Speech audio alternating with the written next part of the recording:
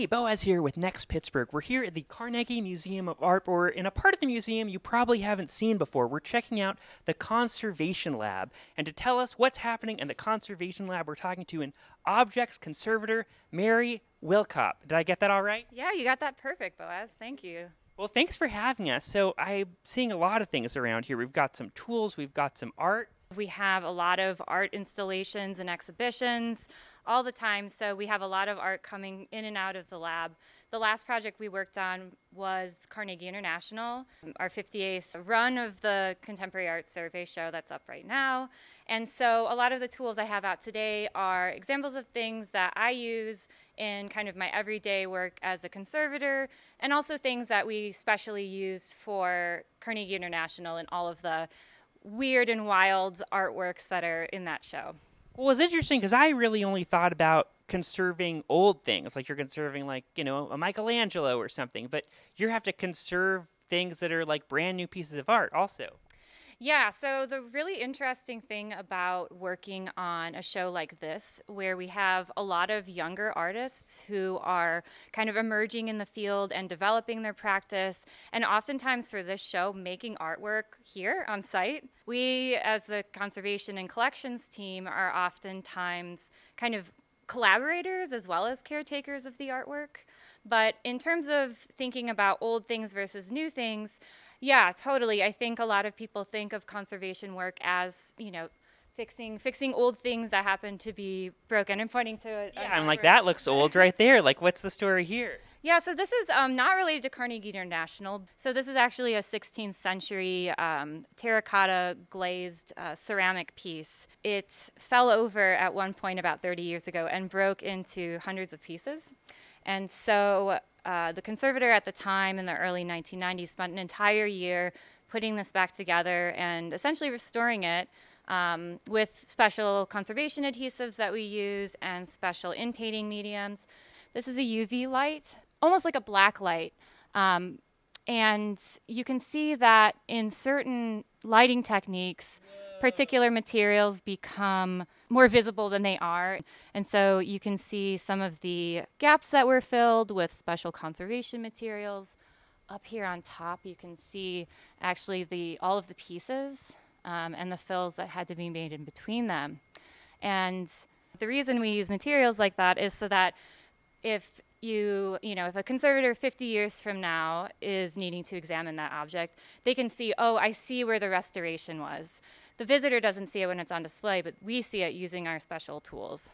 So that's like a really classic example of conservation work, right? You have That's what I think of. You've got like an old 16th century thing, you're fixing it. Yeah, so right. It broke, we put it back together, and that is part of our training. So artists nowadays are not just working in terracotta or paint or traditional media. They're pulling things from the trash bin. They're pulling things from off the shelf at big box stores, and those are not materials that the creator designed to last forever. So we have to really be good at understanding and identifying what the materials are in the artwork in order to understand their vulnerabilities and say, adjust the light levels so they're low, so we are able to slow the aging of a particularly like fugitive pigment or something like that. So we're thinking of a lot of different things. Fugitive pigment? Gosh, that sounds exciting. So that's just a term that means it is susceptible to color change or fading with light exposure. So if you've ever done a work with like a marker or marked something with a permanent marker or Sharpie years ago, and you look at it and it's almost completely faded away. I like how you're like an objects conservator scoffing at the permanent marker, like, ha ha, they don't even know. They don't even know. They have no idea. And so what are some of these tools that you've got that you're using, I guess, in your everyday work? So some of the tools I have here are cotton swabs. We use that a lot when we're cleaning something. If you have like a sculpture with ear holes, you got to get in there. Oh yeah, we have ears all over the place. No, no, it's just a really handy way to kind of make a custom tool for yourself for cleaning. You can make them as big or small as you want. We're a very small field. There's only a couple thousand of us, so we're not a huge market. So Usually people aren't making tools specially for conservators, so we're oftentimes adapting tools from other kind of parts of other uses. So you kind of have to think about what the material or what the object is designed for, and then you can kind of adapt it for your own purposes. Right. These are actually cutoffs from galvanized steel tubes that we bought at a commercial hardware store. Looks like something you can get at Home Depot. Yeah, exactly. They are from Home Depot. So we have an artist, Christian Yampeta, who works on very large sheets of paper, and he does charcoal drawings, and they're very beautiful and interesting. And he was one of our featured artists in the show.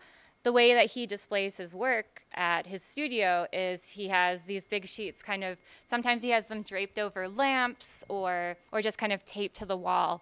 So how do we hang that in a way that kind of replicates how he's choosing to display them, but they're also safe for the art for the run of the 6-month show? So for that particular artwork, we came up with a strategy of using these steel ductwork, essentially wrapping them in the same type of paper from Dick Blick that Christian was working on, so it's a very close color match. So a lot of our artists in Carnegie International are working with organic materials, sometimes materials that were once alive, or that... Well, like I saw in one of the pieces I've seen, there's like all the gourds and stuff like that. Exactly. So certain objects are using these living materials, and so because we are a collecting institution, we have our own collection and we take care of it. So we are also trying to protect our own collections from things that might be coming in, carrying pests or mold or some type of fungal spore.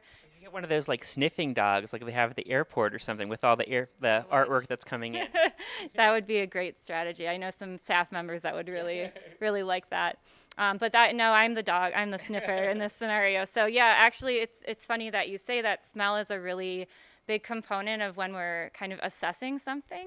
So for example, Daniel Lee's wonderful installation in the Grand Staircase uses a lot of naturally dyed fabrics. And in the process that they use to create their work, they'll incorporate fungal growth and kind of the imprint that spores might leave as they're growing. One of the cloths that came in was like a little extra funky, so they and myself decided to do a heat treatment to try and stabilize the the whatever living little guy was in the you cloth. just want to make sure the fungus stays on this artwork and doesn't spread to any other artwork. Yeah, and then kind of we kill them. And we've had to use a lot of different methods for this. Like, for instance, Patricia Billy's installation work in the Charity Randall Gallery has these very large tree branches that we have suspended from the ceiling. She wanted to have tree branches, hold her puppets that she was bringing in. And so we actually got those branches from outside of the museum. But we can't just bring those inside because they could have wood-boring insects. Sure, you could have moths on there, all kinds of stuff you don't want in the museum. So what we did for that was, one of our approaches is heat treatment. If you reach a certain temperature, all throughout the object, then you have a very high kill rate for any potential insects. So this is actually a tool that I have borrowed from our Carnegie Museum of Natural History colleagues. It's a baking oven. You're going to say you borrowed it from the cafe or something. This is where they make the croissants in the morning. No, this is another example of kind of using a non-conservation tool as a conservation tool. So this is a proofing oven. It allows us to adjust the temperature and the humidity inside the chamber. The big bundle of black plastic is because some of the branches we used were several feet long and obviously wouldn't fit in here. So we had to make a giant tent using plastic and blankets. To make like just a massive oven. To make a giant oven. Here is Edgar Kalal's installation work as part of CI. And you can see it's this really beautiful arrangement of terracotta vessels made from his home in Central America, incorporating apple tree and peach tree branches. And rose petals is part of the kind of ritual that he uses to make these kind of communication devices. So we have a team of art installers who regularly change out the water and the petals, because it doesn't seem like that much, but it's actually several, maybe like 10 large garbage bins full of water that's used for the installation. So it's a lot of water. I have a smaller oven. Right now it's full of insect traps. We trap insects around our museum in order to keep a log of our pest species that we have, because all spaces have insects to a certain extent. I actually have a couple of traps over there if you want to go look at them. Gosh, are there insects in them? Yeah, how do you feel about bugs? I feel pretty good. Okay.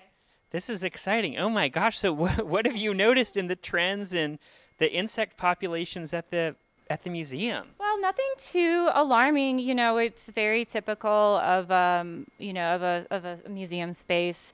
But I thought it might be fun to kind of show you what some guys look like under the microscope. This is a really interesting species called an odd beetle, and there are, on the right is a larva, and on the left is a male odd beetle. And the female actually looks exactly like the larva, so they're kind of a mismatched pair, even though they're the same species. They're not going to present any risk to our collections. Yeah, you can see there's not much going on the traps, which is exactly like what we like to see. Yeah, so a lot of the gourds are packed with these seeds and dirt that are being fed by the fermented water that are then kind of allowing them to grow. Did you know that they would be growing? No. I wish I could say yes, we knew about everything, but this was a very fun surprise. Yeah. Did the artist expect that? Well, so the interesting thing was that, the artist is Vietnamese and spoke very little English, and none of us spoke Vietnamese. So we had a translator for a couple of days, and then we were kind of on our own working together. So it was a lot of gestural communication. So we didn't understand the full extent of what was meant by the term garden. So we do have actually a real garden here, with things sprouting up and growing and living and dying. So you can kind of smell some of the fermented smell, and you can see the water flowing through the tubes and the beans. And another thing that's really neat about the installation, which was also kind of a surprise, is that some of the gourds actually move and twitch. And you can hear, if you get the mic close, you can hear the different sounds it's making as it's kind of...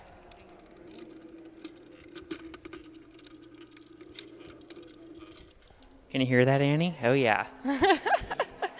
So it's probably one of our more alive feeling artworks. It's growing. It's literally alive. It is. And it presents a lot of interesting challenges for us as the collections team. We want to maintain the artwork and allow it to kind of be itself over the course of the exhibition. But we also want to make sure, it's not fermenting too much or creating, anything hazardous potentially. So we're keeping an eye on it, and we expect it to grow and change. And when people come at the beginning of the show, if they come halfway through, it might be a little bit different than the way they saw it before. So it's really interesting to have a piece like that. The whole show is so cool, and it's just in thinking about all it takes to hang everything and do it in a thoughtful way and make sure you don't come in and seeing rotten rose petals. It's just there's so much to think about. So thank you so much for walking us through all of this. Yeah, thanks so much, Boaz. It was really great to get to talk to you about this show and on all of the work that we did and are actively doing to keep it going.